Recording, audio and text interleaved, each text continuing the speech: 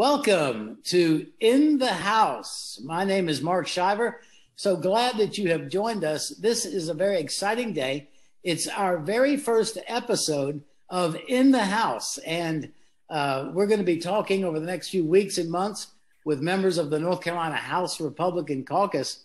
And I'm even more excited because our very first guest today is Representative Jeffrey Elmore. Representative Elmore, how you doing? I'm doing well. Thank you, Mark. It's good talking with you today. Yeah, and I'm so excited. Now, let me tell everybody kind of what you're doing over there. You represent Alexander and Wilkes counties. Yes. And you are chairman of the House Appropriations Committee. Yes. Vice chair of the House Education Appropriations Committee. Correct. And also you serve as vice chair of the Joint Legislative Oversight Committee, as well as serving on other committees. But it sounds like you got a full plate. I do. I very much have a full plate, and I have to work too. So it's yeah. Well, let's talk about busy. that. Let's talk about that work. Yeah. You are the only member of the North Carolina House of Representatives that is a teacher. Yes, I'm the only working teacher in the General Assembly, and it's I'm real fortunate to bring that perspective to the chamber. And working with the folks and working with the education issues, because I'm on the ground when I'm at home in the school every day. Been teaching for 22 years. Wow. And you've still got more hair than me. Yeah, it's turning gray, though. It's starting to turn gray. Well, speaking of that, I'm going to cover mine up for just a minute because the Hurricanes are in round 2 tonight. So hockey's big, and go Canes. So nice. That's my lucky hat. But anyway, I wanted to ask you, because, you know, even though I work there, I don't get in on the, you know, the meetings that you do, obviously.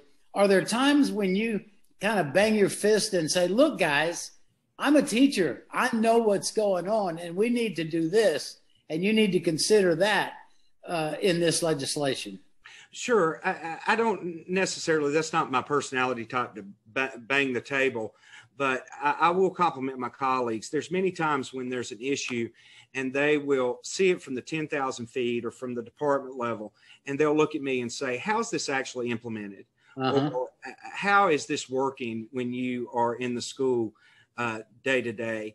And with a lot of the programs that we've done, a lot of the things that we've started up, it is a whole lot different on paper when it crosses my desk or crosses the desk of my colleagues that they're interested in it. And then when we see actual implementation, which many times is there's a lag, that can be a year later, I get to see the perspective on the other end. Yeah. And that they ask my opinion on that, on several things, on how is this actually working? Is it positive? Is it negative? Is it what we really intended? Well, it sounds like your position as a teacher is very helpful to the House.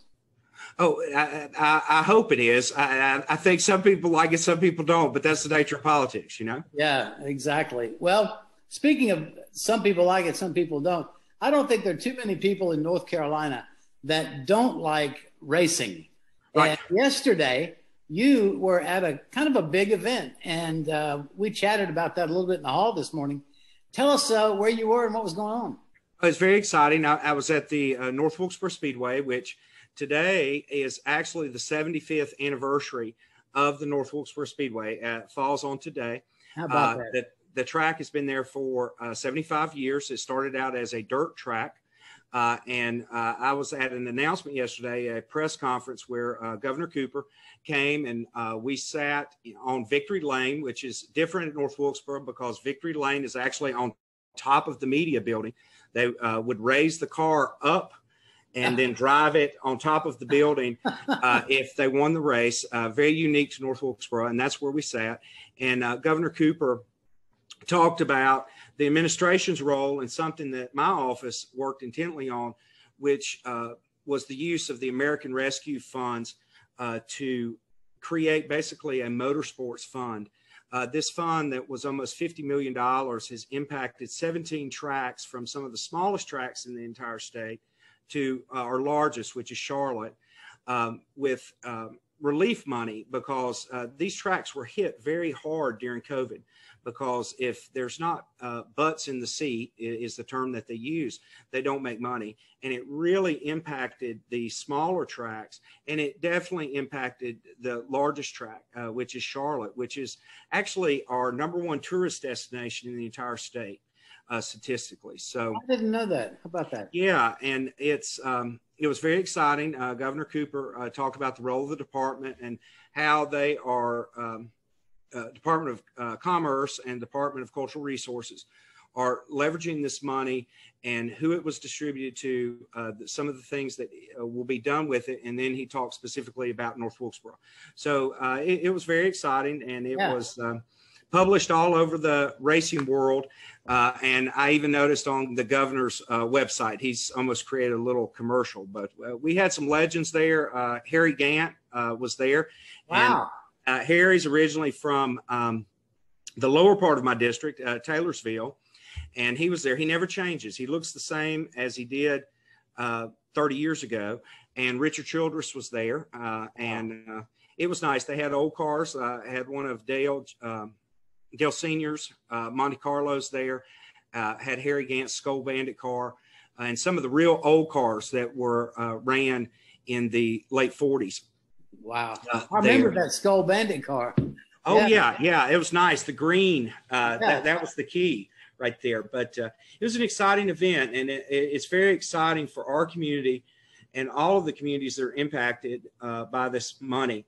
They estimate that the economic impact regionally for Northwest North Carolina, if this track is open, operational, functional, which SMI has committed themselves to having a year-round venue with various things happening, that it can be as much as an $80 million annual economic impact for the region. Wow. And for my area, we teeter-totter between being a Tier 1, Tier 2 county. I believe we're in Tier 1 status right now. That kind of economic activity is transformative.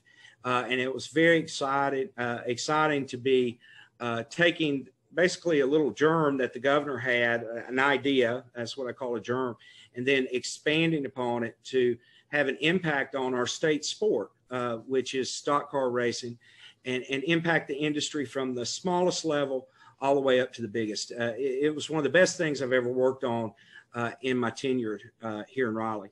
Yeah, tell us what were you doing? What kind of behind the scenes stuff?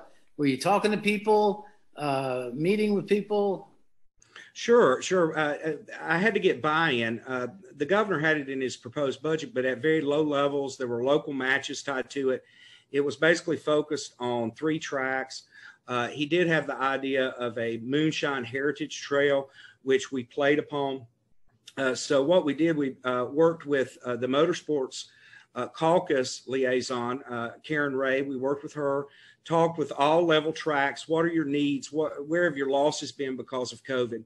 What improvements could you do that would help you rebound? So we talked with various track owners all over the state. With her, we formulated the piece of legislation. Then I had to work it through the political process. And that's a lot of handshaking, a lot of convincing, a lot of talking data with some people, other people, giving them a "we want you back" hat, convinced them that, hey, this is what we need to do because it's good. But it was fun stuff. That is fantastic. And I'm glad that you shared what you were doing, because it wasn't like you just showed up yesterday at an event, but you were behind the scenes really doing the nuts and bolts work. Oh, very much so. I mean, we took the American Recovery money very seriously. Even though we received all this federal money, we wanted to make sure that the money going out was for its purpose, which was to help reboot businesses and business laws. So we tried keeping everything very focused. Some legislators just didn't realize the economic impact of motorsports statewide and how it affects statewide. They know what the Charlotte Motor Speedway is, but beyond that, they didn't realize that we have little small dirt tracks that are running on the weekends. Bowman Gray in Winston-Salem, a packed house on the weekends. And he was unable to open his track for almost 2 years because of the COVID restrictions. while we were down here trying to push back on those to try to get these businesses to be able to recover on themselves. These sports event venues were hit dramatically. And for many of the small ones, I don't think if they got this little boost to help them kind of get back on their feet, I think several of them probably would have closed. Yeah. Yeah, I just had a thought. We think about restaurants, bars, you know what I mean, not being able to open, but doesn't really cross your mind too much unless you see, you know, a race at Charlotte where there's no fans, or Daytona or somewhere like that where there's literally no fans. You don't really think about these small entrepreneurs that are running racetracks and running races every weekend, and suddenly they're closed. Oh, sure. And it's a pipeline issue. If we want to grow the sport and keep the sport vibrant, which 90% of the race teams are based here in North Carolina, you have to have a pipeline of people, a pipeline of the crews, the drivers. And the only way you get that pipeline is with small tracks and then mid-sized tracks, and they work their way up. It's almost like baseball, you know, single A, triple A. It's the same concept, but people don't think of it in those terms because, like you said, they're sitting watching the Sunday race, which is the big leagues, you know, exactly. NBA of stock car, but they don't realize that many of those drivers, they started out in their teens racing modifieds on a dirt track that was a community track. I have a good friend who's doing that right now, and I'm hoping he'll be able to work his way up. Let's, to coin a phrase, shift gears. Sure. At this point. No pun intended, right? Yeah, exactly. Part of my job working at the legislature, as you know, is to talk about positive things. And throughout this last legislative session, Representative Elmore, I started coining a phrase that I felt like this was one of the most meaningful legislative sessions that I had ever been a part of. There were bills that I thought were really going to help people. I mean, obviously, you guys pass a lot of bills down there. Some are technical in nature. Sure. Some are broad, sweeping budget type bills. But there were pieces of legislation that got passed with oftentimes bipartisan support that are really helping people. And for example, what I think is really, really positive is there were two bills. One that allows a religious clergy to go in and minister to someone who is in the hospital. You know, the COVID folks setting the rules said, no, you can't have your preacher, can't have your pastor. And then the other one was similar to it. You couldn't have a family member, and you guys passed legislation allowing for that. So, I mean, as a citizen, I'm sitting here scratching my head going, good grief, let the pastor in. And it's almost a shame that you had to pass a bill, but you guys did take that on. And I thought it was pretty meaningful. Oh, I totally agree. I think COVID in one way exposed so many, I guess, bureaucratic processes that we never imagined could happen. Happening. And I don't want to say they were not well, proper motivation behind them. Sure. But my wife worked in hospice for years, and the importance of having clergy there, especially in the process of death, is critical. And it's critical on what our nation's based on. So when we even had to address the issue, it was a shame. But yes, that is something that, because we've passed that, you're guaranteed to have that, regardless if we go through a COVID or whatever the next, whatever could be, that we've guaranteed that right for North Carolinians, which is critical. Your spiritual leader, your spiritual confidant in unhealthy, when you're in an unhealthy state, that's critical. That to me, that's as important as the doctor giving you the medicine. Yeah. Well, I think that was great, and I'm so proud of you guys for doing that. And I told you I wanted to keep this to a certain length of time. I don't want to just yammer on and sure. People get tired of hearing me ask you questions. But I do think it's important, Representative Elmore, to look at the last legislative session everybody knows it dragged on and on and on with the budget and all that. Here we are on the doorstep of the short session. Is it going to be a short session, do you think? I know the leadership is saying, yeah, we want to get in and out. What are you thinking?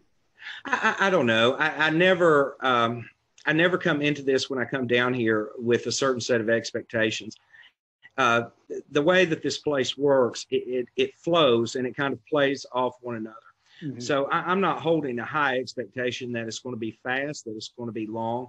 I think that as we start the process, which we've already started some, I mean, we've done probably 2 weeks worth of footwork just on getting revenue projections, that sort of thing, kind of getting our foundation or our feet settled, I guess, mm-hmm. is the best comparison.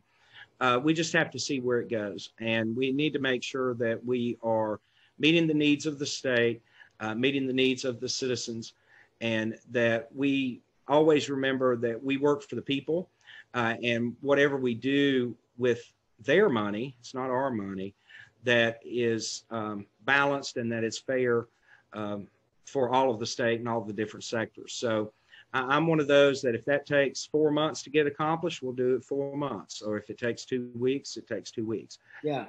Well, I don't set the time frames. You said something there that triggered a thought. You said revenue projections. Yes. And obviously, the last couple of weeks, we've heard that you guys might have a lot more money than you initially thought.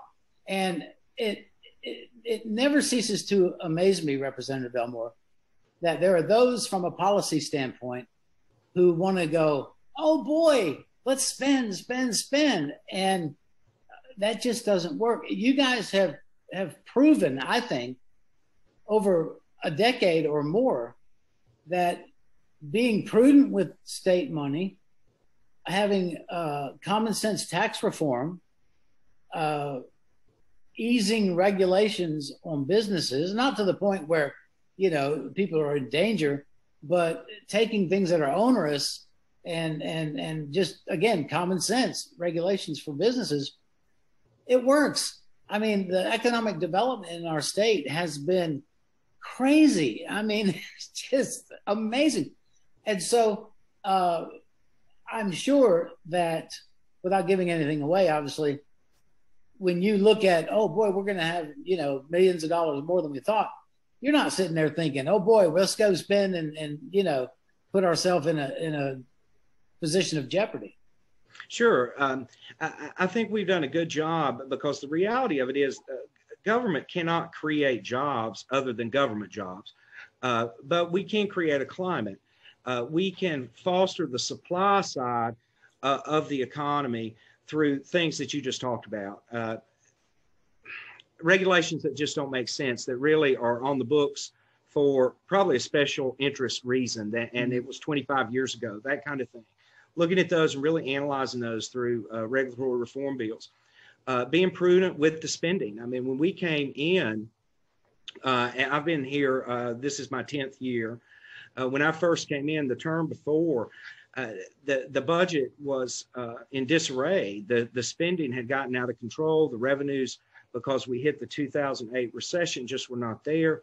I lived under furloughs as a teacher prior to that. I mean, it directly affects people. And this up and down with the government spending, it just doesn't work. We've created more stability with it.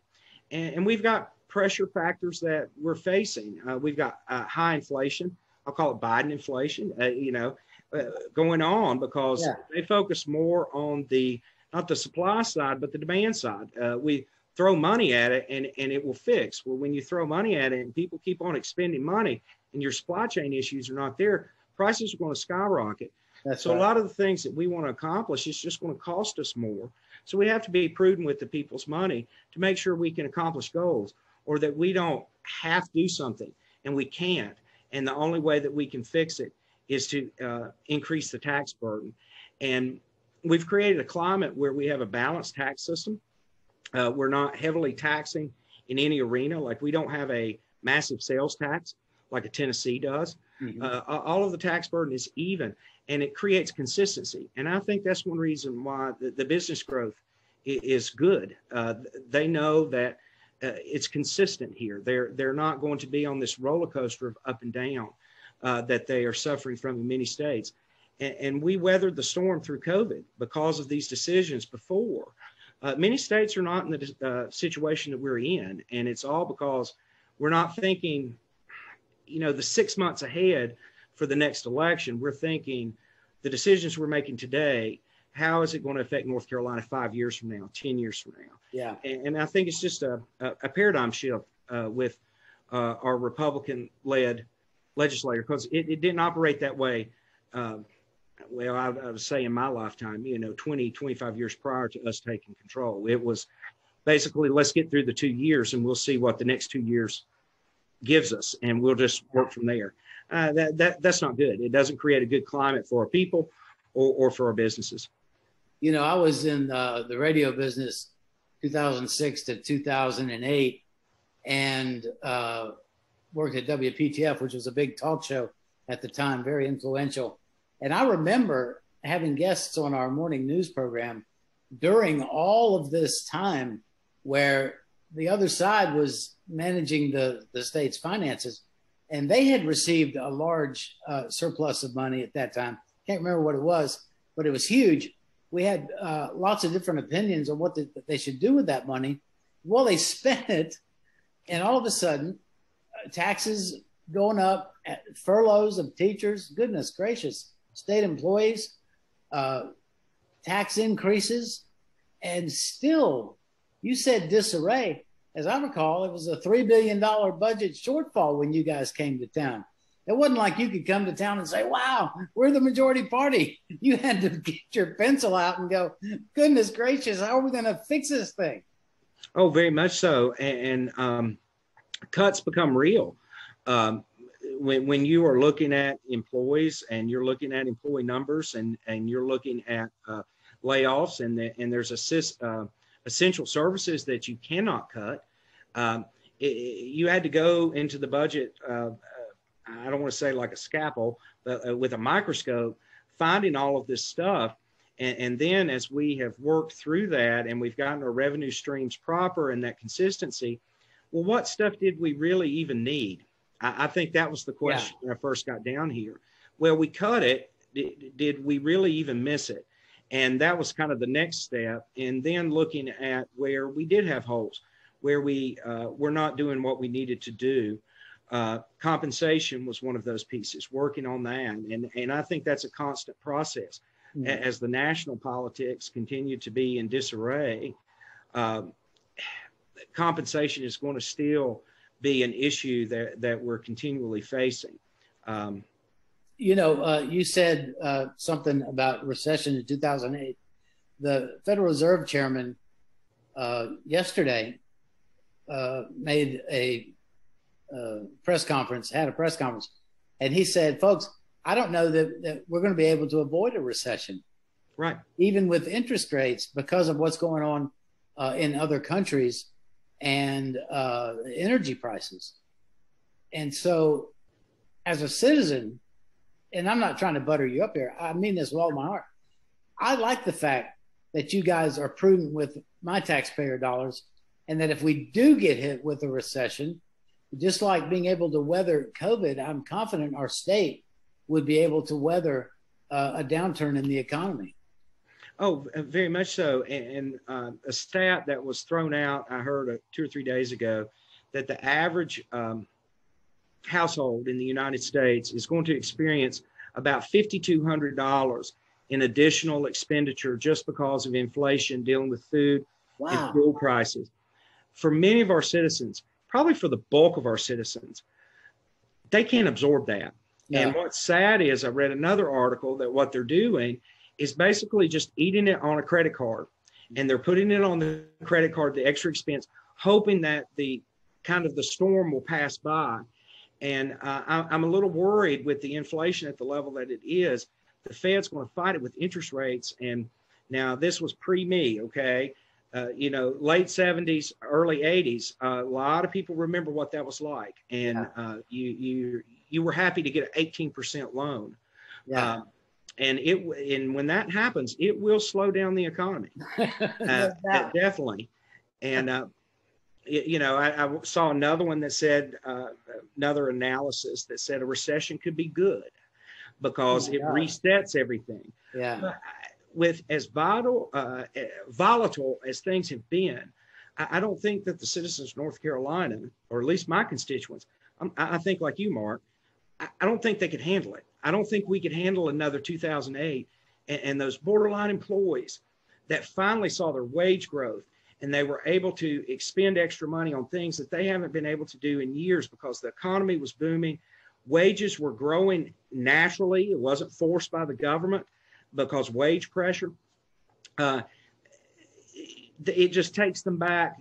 They got 3 steps forward and it'll knock them 5 steps back. Yeah. They could spend the rest of their generation still back. And I just don't want to see that for North Carolinians. No, I don't either.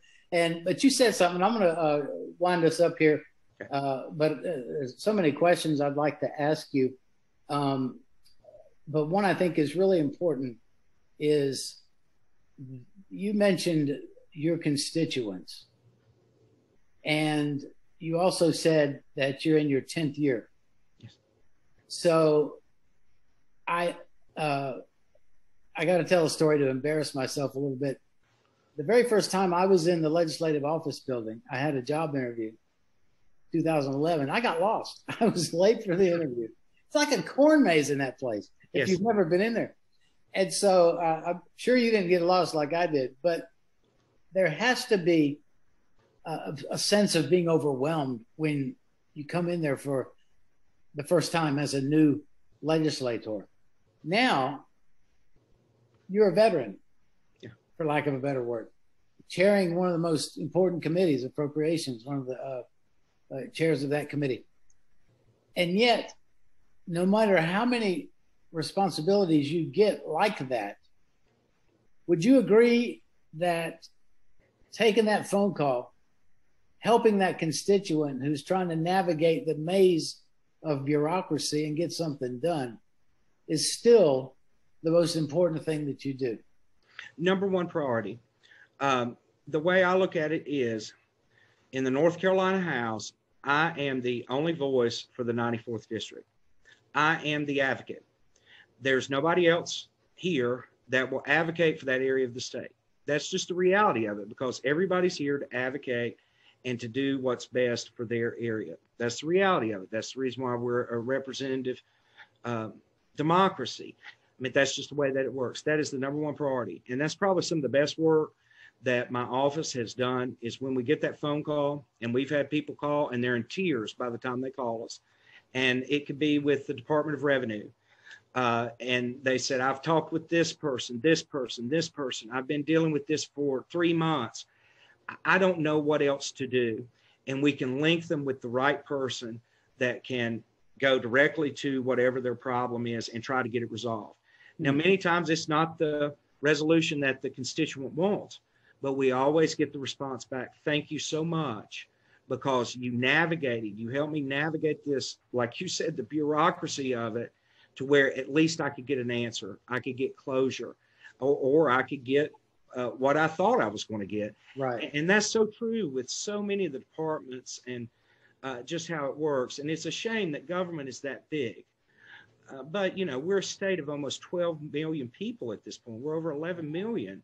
I mean, it's unbelievable, the size of North Carolina. We're bigger than many of the countries across the world. So it's hard to navigate our government. Yeah. Well, Representative Elmore, this is a significant day. You are our very first guest here on In the House. I could talk to you for another 2 hours. You're just fascinating. A lot of topics I didn't get to cover, workforce development, education. Sure. We'll hit those next time. Yeah. But thank you so much for joining us today on In the House. Thank you, Mark. I enjoyed the time, and I always love talking. So I'm like you. I could sit and talk for 2 hours about this stuff. But I appreciate your time. Thank you, sir. You have a great day. Yes, you also. All right. Bye-bye.